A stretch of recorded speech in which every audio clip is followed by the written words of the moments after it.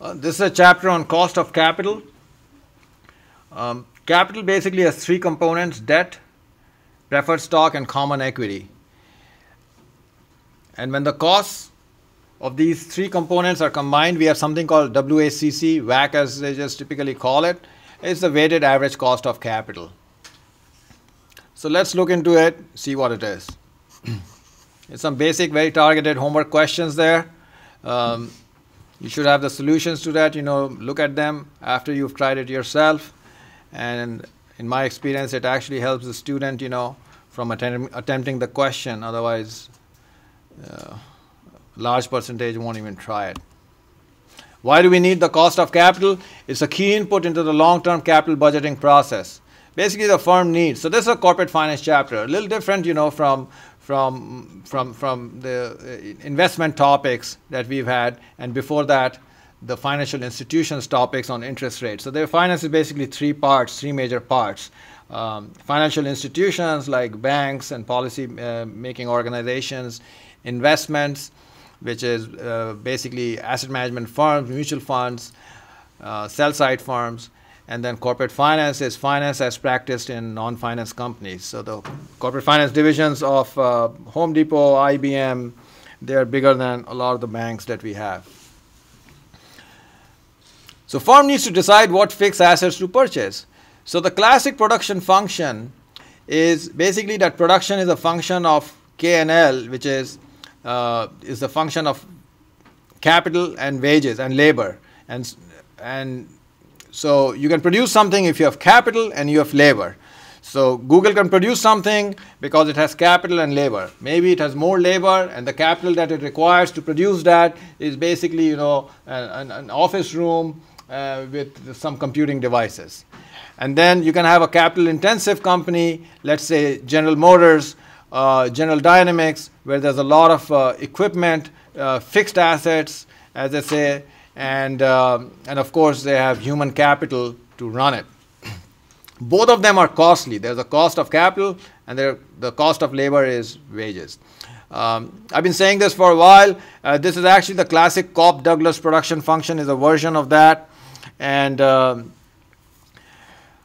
I think information should be added to this function actually, because information itself, I think, stands on its own feet, and it's a factor of production. So such as if you think of a traffic report, if your GPS actually incorporates a traffic report from crowdsourcing or something like that, it'll actually make you take a different route if you get the report on your GPS that the interstate is actually blocked because of a major accident.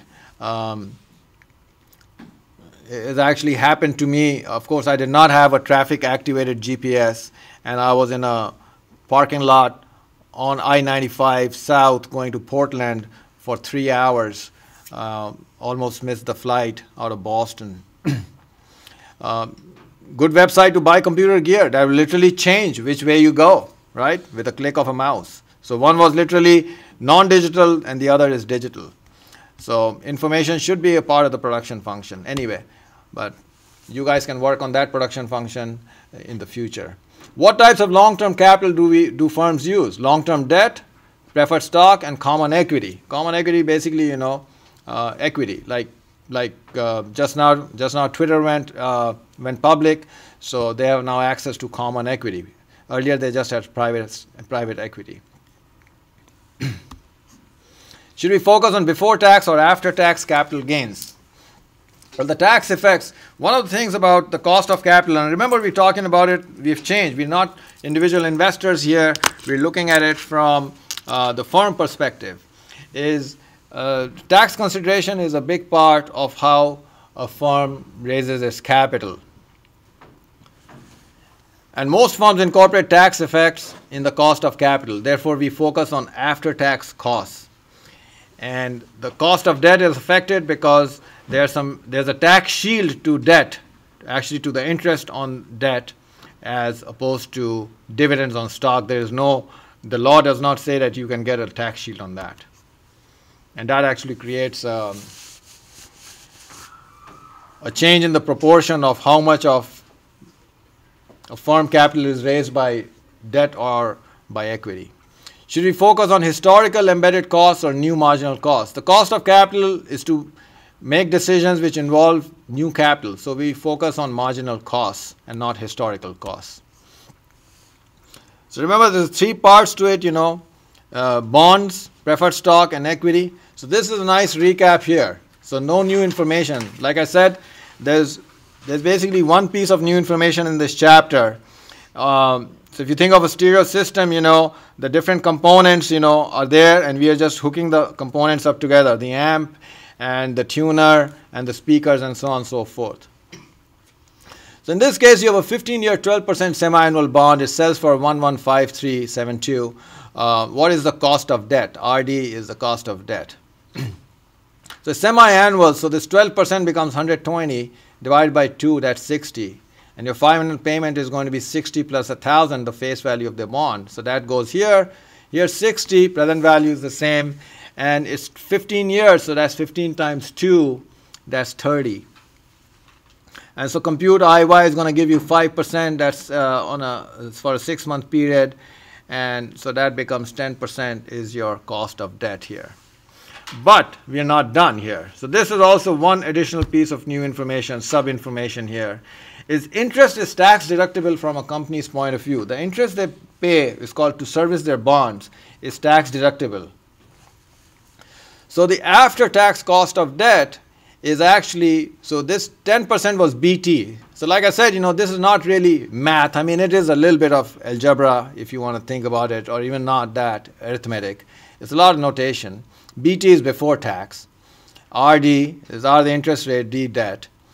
And 1 minus T, that's your corporate tax rate. So let's say we say the basic average corporate tax rate is 40%.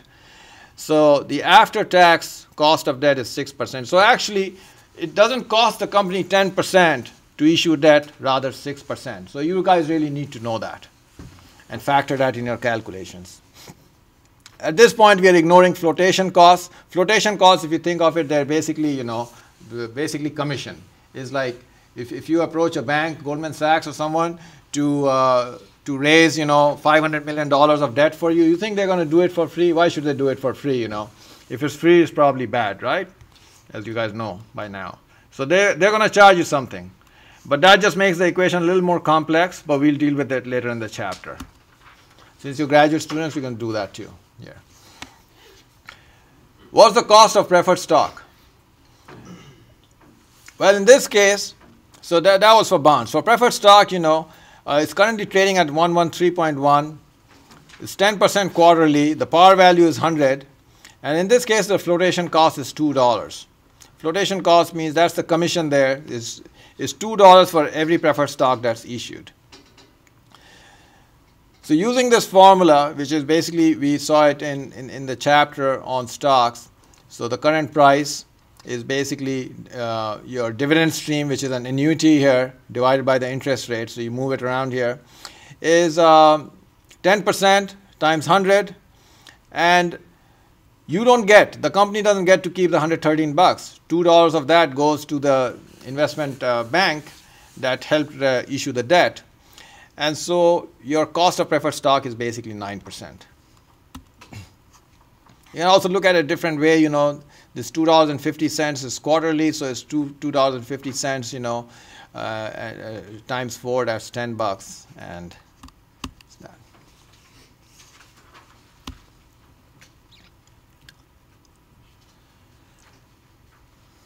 Is preferred stock more or less risky to investors than debt? It's still more risky. The company is not required to pay the preferred dividend, whereas in debt, they are required to pay the coupons. What are the 2 ways the companies can raise common equity? One is directly by issuing new shares, and indirectly by reinvesting earnings that are not paid out as dividends. Now, this is less well known and less understood. So the retained earnings of a company, they're very valuable. This is where a lot of corporate misgovernance happens. I mean, huge. In fact, the 2002 debacle that happened in the US equity markets was a result of companies thinking that the retained earnings were like discretionary funds at the discretion of senior management.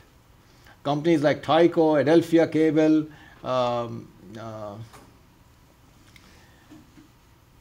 MCI WorldCom, and I'm blanking out. What was that company in Texas that did all the funny stuff? The big one. Enron, thank you. Yeah, how could I forget that? I mean, they had like fake telephones that were not connected. Did I tell you that story? So their trading room, with nice glass and everything, and they had like computer screens and telephones. And so when Wall Street analysts would come to, evaluate the company and see what they're doing, they would like ring a bell, and everybody would get busy on the phones making energy trades, and those phones weren't even connected. I mean, that was just the biggest house of cards these guys built, I mean, really. And that was a multi-billion-dollar company that literally ran into the ground. So, but anyway, that's a lot of senior management at that time. There's the Tyco chairman is reportedly having bought a $10,000 shower curtain, for his administrative assistant. I mean, I would like to see that shower curtain. I'd like to take a shower behind that curtain, I mean, what does it have? An LCD screen, with full access to all kind of satellite cables that we cannot discuss here, I mean, give me a break, But that's shareholder money. That's corporate earnings. That's corporate earnings, and I'll show you, why it's expensive. If you don't, because corporate, basically, remember this: retained earnings don't have flotation costs, so that's why they're cheaper. If a company doesn't have retained earnings and they need $100 million, they have to go to the equity markets and pay somebody, 6-7% to raise that. Whereas if they have retained earnings, they can just use that. That's why retained earnings are a form of equity. Actually, that's in this slide here. Why is there a cost of reinvested earnings? Earnings can be reinvested as dividends. They can be reinvested or paid out as dividends. Investors could buy other securities. So if you are AMD or Texas Instruments and you've run out of ideas, go and buy Intel stock as a company. You acknowledge that, okay, Intel guys are smarter than AMD folks. Fine. And but if you're wasting that money, then it's a problem. And I've been told, by the way, guys means both genders. So it's a gender neutral term as far as I know. I've been here 23 years. That's all I know. Yeah. So bottom line is, guys, folks, there's an opportunity cost if the earnings are reinvested and equal to the required return on similar stock. And so that opportunity cost is the cost of equity, or cost. Equity stands S, or cost of the stock from your stock position there. And so if that retained earnings are wasted, there's that opportunity cost. So you should be very careful with retained earnings. But it's a lot of problem. The problem is continuous on that, because the company management sees that huge pool of money sitting there, and they have a certain discretion. They can throw lavish parties. I mean, really. I mean, really lavish parties on remote islands, and they say, oh, it's a corporate, offsite. But, you can do a lot of things on a corporate offsite. 3 ways to determine cost of equity. So actually this topic sort of came up, is like there's a section on valuation for your portfolio project. And, my role is of a sounding board. I don't want to emphasize or insist on any one method, and there are many. I mean, in fact, there's the valuation criteria, price to cash flow, price to book, price to sales.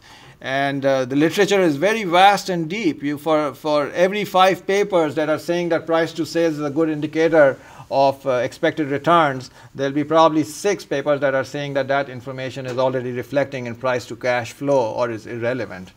But some of the big ones are the CAPM, where the cost of equity is basically a function of your risk-free rate, the risk premium, and beta. And the discounted cash flow, which is beta-free, and is a function of your dividends, the growth rate of dividends, the current price, and so on. And a simpler one, actually, for companies that don't trade publicly is own bond yield plus risk premium. So this is like literally like just back of the envelope. A company typically, it'll have some debt, and so the cost of debt is easy to calculate. And then you put a risk premium over it, which is typically something from 3 to 5%, and just that, So once again, like I said, it's a recap here. So what's the cost of equity based on the CAPM? The risk-free rate is 7%, risk premium is 6%, beta 1.2. You plug it all in there, 14.2%. See, now you start seeing, it's exact and it's precise, and yet it's not. And that's how business is done. What is the discounted cash flow cost of equity from the DCF valuation? So you're given this information. The past dividend, D naught, not the next dividend, is $4.19. The current price is $50. The growth rate of dividends is 5%. So using this, you can calculate D1, right? D1 equals D naught times 1 plus G. So D1 is 4.19 times 1.05.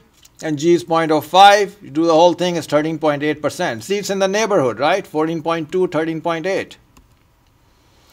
Risk premium, you tack on, you're like, all right, equity is definitely riskier than bonds. And, you can calculate the cost of bonds because you've issued bonds, even though it's a non-public trading company, it's not yet, you don't have an IPO yet on it. And so that's 14%. So in this case, it's not the same as what you get with the CAPM, but it produces a ballpark estimate, and that's the word, ballpark estimate. Eventually, it'll be a group of senior-looking directors of the company, if you know what I mean, sitting in a conference room, and they'll have discussions for hours and just sort of accept a number, And you can average there. There you go, some kind of triangulation there. And so you say the average, final estimate of cost of equity for this particular company is 14%. And this is how sort of IPOs are priced in a certain way. There are some really great cases, frankly speaking, in the casebook. One of them is the Netscape IPO. And when I taught a class here back in 2006 on management policy, actually, interestingly, I was entrusted with doing the capstone class, Management Policy 649. I did that case when Netscape went IPO. How many of you know of a company called Netscape? Very good. I mean, if you don't know, that's not very bad or bad. It's just Netscape really, changed. It not only changed the scene; it just changed our lives. It changed the entire generation. It was based on a company called on the work of a company called Spyglass, which released the first mouse-based browser called Mozilla, which was the work of a computer genius, 23-year-old guy, Mark Andreessen from University of Illinois Urbana-Champaign back in 92, 93, 94. And Netscape IPO then took that idea and took that company and went public. It was one of the most heavily oversubscribed companies. So how do you value a company like that? And so what is the cost of equity for that company? And so it was a very interesting IPO that really released and unleashed the whole internet phenomena, the internet age, if we can say that, but that case is there anyway in your casebook. So now that we have calculated, or we know, or done a recap on the cost of the three major components of the capital structure of a company, we need to know the weights, right? So if we say that the cost of debt is 6%, the cost of preferred stock is 9%, and the cost of equity is 14%, we can't just average them, right? I mean, what if debt is 90%? So then it'll be 0.9 times 6% basically. So we need to know the weights here. So that's the second part. Let me actually just fast forward so that you can see. This is the formula we are working towards. Just that. Here are the weights we are calculating. And so I would think that nothing in this information is intricate. I think it's just new information and a different type of information, just that. Excuse me. So determining the weights for the WACC. The weights are percentages of the firm that will be financed by each component. And we use target weights, not historical weights, because it's a new cost of capital we want to look at. Suppose the stock price is $50 and there are 3 million shares of the stock. The firm has 25 million of preferred stock and 75 million of debt. So VCE is again notation, valuation, the value of common equity, value of preferred stock, value of debt. So you multiply this by this, you get 150 million. The total value enterprise value sometimes called, is $250 million. And so the weights for each of them are, as you can, very easily see, is going to be 0.6, 0.1, 0.3. And I'm sure you've noticed that they add up to 1, as they should. So the WACC is the weighted average cost of capital. So the easy ones are that you have cost of equity, or stock, S, times the weight of common equity. And we got 0.6% times 14%. And you know where those numbers coming from. Preferred stock, 0.1 times 9%. And here's another little bit of new information there. For debt, we have to make this adjustment 1 minus t, which is also called the tax shield. So the company is shielded just because of the law of the land that the interest that it pays on its debt is shielded by the corporate tax rate. And so in this case, it's 0.3 times 10%. How do we get that 10%? Remember that slide we had on the semi-annual bond pricing times 0.6. You add them up, and the weighted average cost of capital is 11.1%. Just that. And this is something that is actually done. If any of you guys work in corporate finance, it's basically some kind of changes to this equation, but it is done. That's how a company determines, what the cost of capital should be and what it can borrow, which will be the next thing. Next chapter is the hurdle rate. So if your cost of borrow, which is this, and the internal rate of return, are higher or lower depending, you will make a decision whether you're going to finance the project or not. That's why you're doing this. Sean? Is a tax shield similar to a pass-through tax, or is it different? Because I always thought of pass-through taxes in the way they structure their return so that the investor pays the taxes, not the corporation, instead of a double taxation situation. I don't think it's the same. I would have to look into that. But this is literally like the company's net earnings, the retained earnings, and then it has like the EBITDA earnings before interest, tax, depreciation, amortization. And so in this case, that's called EBITDA. And so it would actually have to pay that tax on its total earnings, but part of those, before those earnings, are taxed, it has to finance its debt. So it gets a tax shield on that. So I would think it's not a pass-through, but I have to look in that. So here's something interesting. I've been wanting to do this research project for many years, and I got so many open projects. I got like 5 papers that are like 75% done, and that's what actually, as you guys probably know, keeps me up at night. Just running every day, running hard, running a marathon at like 400 meter speed to try to finish them. But this is one project I want to do. I can do with any one of you, but haven't done anything on it. But anyway, what is this is, you can calculate the WACC of different firms. Now notice, it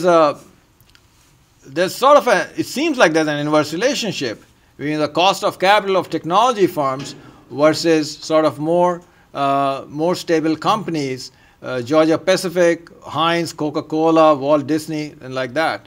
These companies are financed more by debt, and companies that are in the technology space, and obviously, as you can see, this is like dated slide here. I don't even think a company Bell South exists. Is the proportion of debt is much lesser.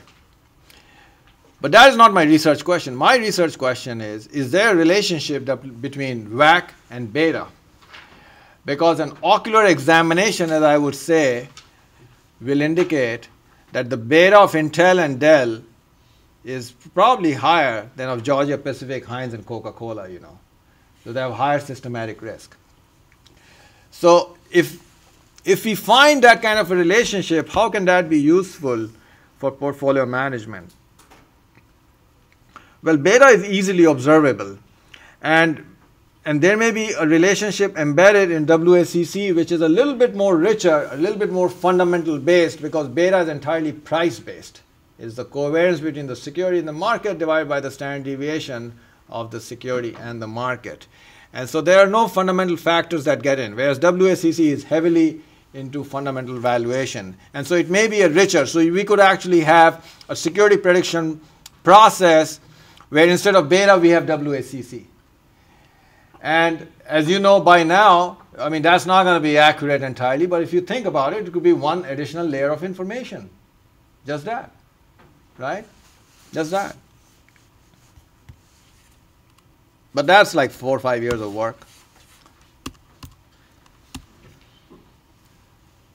No, I mean, I don't know of any place. I mean, you have to calculate your own beta. I mean, how would you know what the capital structure of Walmart and Home Depot is? Do you know that? I mean, we will have to really get into some CompuStat tapes and things like that and download that information or strip that information and then do that. Any of you planning on doing a doctorate in finance, that'd be an interesting thesis idea. Anybody planning on going for a doctorate? I actually, every 2 years I write a reference for one student who, one of my students is at Arizona State, one is in UMass Amherst.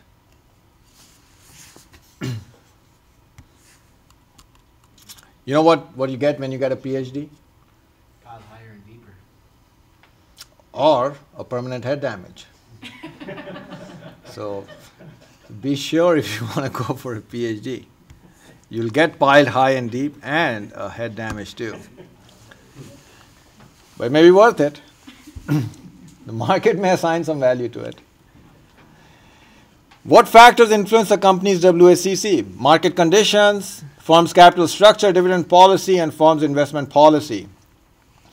Firms with riskier projects generally have a higher WACC and are expected to generate a return on capital greater than WACC. So this goes back into this research thought of mine that, you know, if you have companies with higher WACC, do you think that they may be worth the risk because theory says that they may have a higher expected return. So maybe you should populate your portfolio with companies with a higher weighted average cost of capital. Because take the numbers and the arithmetic out of it. If there are a group of people that are willing to finance their operations despite a higher cost of capital, either they're absolutely crazy or they're confident that their return is going to be higher than that already higher rate, you know.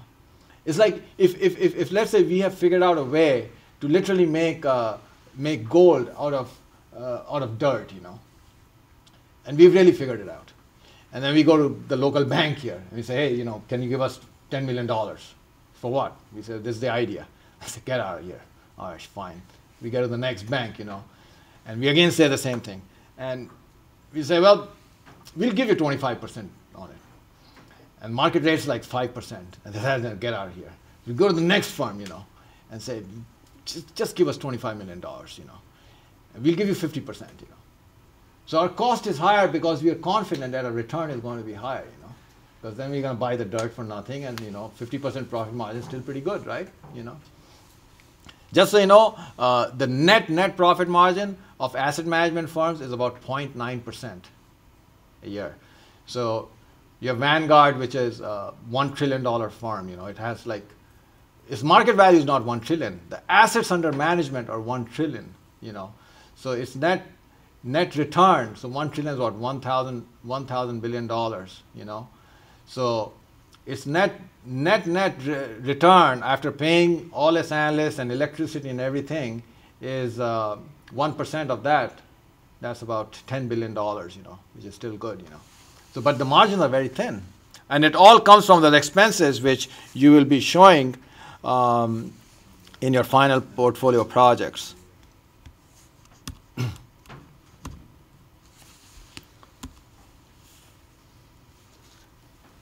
Why is the cost of internal equity from reinvested earnings cheaper than the cost of issuing new common stock? See, this comes back to the stories I was telling you about Tyco and the $10,000 shower curtain and so on and so forth. Is when a company issues new common stock, they also have to pay flotation cost to the underwriter. Issuing new common stock, also called secondary offering, can send a negative signal to the capital markets, which can depress the stock price. It's basically called the dilution effect. Because the number of shares will go up, and the company value doesn't change overnight, and so the existing price will go down by 4 or 5% right away. But if the company had retained earnings, it would not have to have a secondary offering, also called a SEO, seasoned equity offering. So this is something you guys need to be familiar with. It's no big deal, but I'm introducing flotation costs, which is a sort of a transaction cost, because life is real. When you buy and sell a house, you have to pay your broker, right, 2 to 6% or something like that. Unless if it's an FSBO sale, right? That's for sale by owner. FSBO, yeah. But still, then there is still some cost, right? Depends. How you do it. Yeah. I mean, you could sell your house to me right now for no cost. But there'd be still some stamp paper. Wouldn't a lawyer have to get involved in it? No, really? Yeah. There'd be a $45 recording fee. Yeah. Registry of Deeds. Okay. Yeah. Right. Yeah. Yeah. Yeah. The state always has a way of getting its fingers in there somewhere, right? Just a little bit. Yeah. Transfer tax, right. So now let's estimate the cost of new common equity that has flotation costs. So guys, this may look different, but there's just one change here, which is something in the denominator, okay? Otherwise, it's your classic dividend discount model, discount cash flow formulation. Your cost of equity is D1, that's D1, divided by an adjustment to the price and the growth rate. So just keep in mind, if the flotation cost is given as a percentage, you do 1 minus F. So it's like 15%, that's 0.15. So the way to think of it, if it's 15%, only 85% of the price, the current price, flows back to the company, right? So that's why you have 1 minus F. But if F is given to you as a dollar amount, so like in one situation we had like $2 given, so then it'd be just P0 minus $F. So you'll have to make that adjustment, okay? So when you make your formula sheets and all that, you can make, so if the dollar is given to you, then suppose it's $2 and the 50, so that's 50 minus 2, that's $48 is what goes to the company. And then once you plug it all in, you get 15.4%. So not showing you mindless numbers. So the cost of equity is now higher. Remember, without flotation cost, it was 13.8%. Should I refresh your memory on that, if you remember here? See here, there was no flotation cost here. There was no 50 times 1 minus F. So it was 13.8. So with flotation costs, it's more expensive for a company. And that's why they should be very careful with their retained earnings. And there has been great misuse and abuse of retained earnings. And actually, back in 2004, I did a class just on corporate governance at Drexel University, which is a university in Philadelphia, in their executive MBA program. It was just a one-credit class, but that was just on corporate governance. That topic was so hot because the failure of corporate governance, actually. So now introducing flotation costs. Estimate the cost of new 30-year debt when the flotation cost is 2%. So you use a financial calculator, you're quite familiar with that. So here are the basic inputs. N equal 30. The present value note is where you make the adjustment. Is whatever is generated currently, 2% of that will go to the investment bankers. So it's 1,000 times 1 minus 0.02, so that's $980 there. And the payment, now notice the payment also major adjustment is done. It's 10%, because it's annual, we're not doing 10% divided by 2. So it's 10% of 1,000 times 1 minus 0.4. Because the company is getting a tax shield, even though it probably pays out, the whole amount, but then it gets $40 back from the government. And the future value is minus 1,000. So solving, you get the cost of debt after tax, cost of debt with flotation cost is 6%, 6.15. Basically, you can read these slides, but the bottom line is you want to use the current interest rate on new debt, not the historical. because remember, you are raising capital for something in the future, actually, not the past.